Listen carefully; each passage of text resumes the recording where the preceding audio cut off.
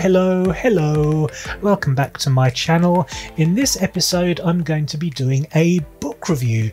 So here is Daggerspell. Now this is an epic high fantasy by Katharine Kerr, my all-time absolute 100% favourite writer of all time. I adore Katharine Kerr's books. This is the first one in a so far 16 book saga. 16 books have been written and published. There will be more. It seems to be a never-ending saga. It's all one story.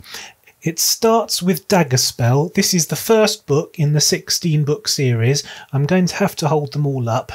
Now, bear with me.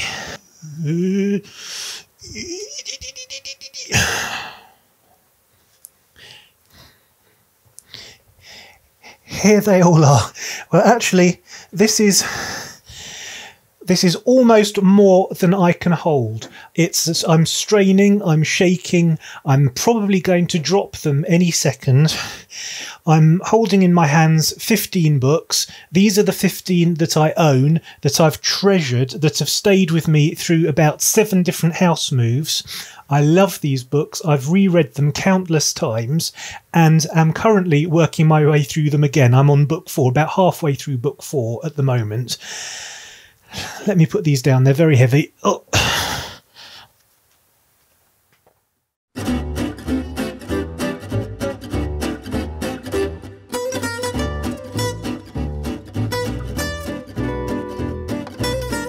The correct order, the correct reading order for the entire story is Daggerspell, Darkspell, Dawnspell and Dragonspell. That's the first 4 books in the series, and that is the Deverry cycle. Then you have A Time of Exile, A Time of Omens, A Time of War and A Time of Justice. Those are the Westlands cycle. Then you have The Red Wyvern, The Black Raven and The Fire Dragon. Those 3 books are the Dragon Mage cycle. Then you have The Gold Falcon, The Spirit Stone, Shadow Isle and the Silver Mage. Those are the Silver Worm cycle. And then the last book, which I don't yet own, which was only released in 2020 this year, is Sword of Fire, and that's the one that should be on the top of the pile. I haven't got it yet and I haven't read it yet, but that begins a new cycle.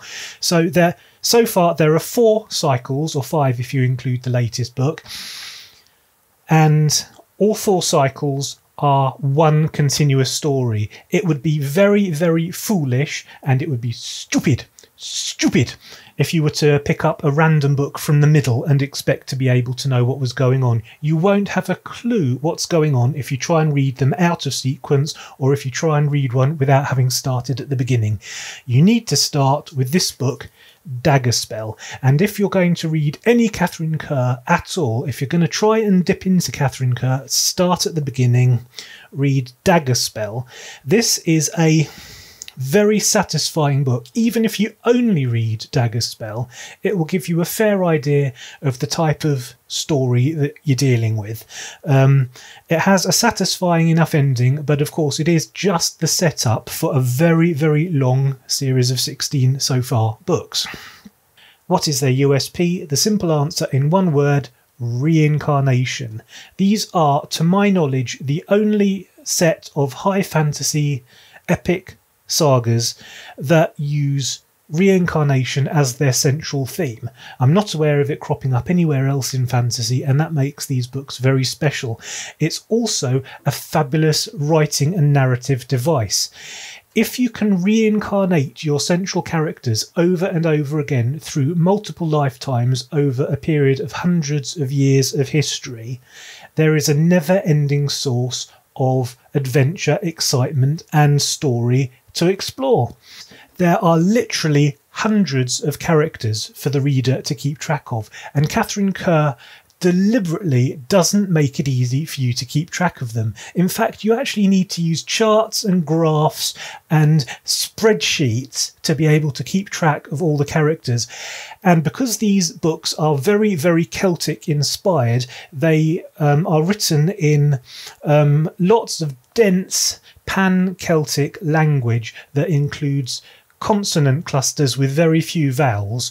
It's very hard to even begin to imagine how to pronounce some of the words in these books, usually place names and people names, and also the names of things. Magic, for example, isn't called magic, it's called Dwioma. That's one of the easier ones to pronounce. But there are place names like this one. I'll put it at the bottom of the screen. It's a very, very complicated word. You try and pronounce it. I bet you won't get it right. I think I know how to pronounce it. Umglaith. Yes, Umglaith. Umglaith. Doesn't look like Umglaith, but I think it's pronounced Umglaith. There's another one. I'm going to make it absolutely clear. I'm not 100%, but I think the correct pronunciation of this word is Gwerconeth. Gwerconeth. Gwerconeth. Could be Gwerconeth, Gwerconith, Gwerconith, Gwerconith. The characters have complicated names involving consonant clusters. That's how I got into the pronunciation bit. And so you won't be able to easily remember their names. So there are charts to help you. I actually printed one out because I didn't like constantly flicking to the page in the book with a chart in, and often the charts in the books only refer to the characters in those specific books, but because they're reincarnated from other characters in other books, I want to be able to see the entire timeline for each character and see each of their multiple incarnations on one sheet, so I can see that this person, who is currently Jill, was also Brangwyn, and she was Guinevere, and she was Lissa, and etc, etc. I want to be able, because it's all relevant stuff. The characters reincarnate time and again, and each time they go through a new life, they have no recollection of their previous lives. However, they kind of repeat previous mistakes. So there are character personality traits that carry over from one life to the next.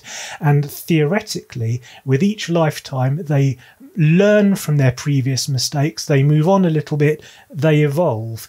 And in this way, over the course of 15 or 16 books, you get to meet a plethora of characters and watch them evolve, not just through a single lifetime as you might in a normal book or in a film, but their character arc evolves over hundreds of years, at least over 400, 500 years. You get to watch these characters grow, die, get reborn, start all over again, learn from mistakes, make a few new mistakes, tangle up their destinies a little bit, and it all gets very complicated and confusing, but it is so satisfying because a mistake that one character makes in a particular timeline, you can think, I know why she did that. She did that because 200 years ago this happened to her, and she's now reacting to the thing that happened 200 years ago, 200 years later, and making a bad decision as a result of it, or making a good decision. Something bad happened to her, she learned from it, and 200 years later she, in a similar situation, makes the right decision this time round. It's a huge concept, and at the same time quite simple, but it needs a lot of work as the reader. You need to invest in these books as a reader. You need to put the effort in. You need to engage your mind.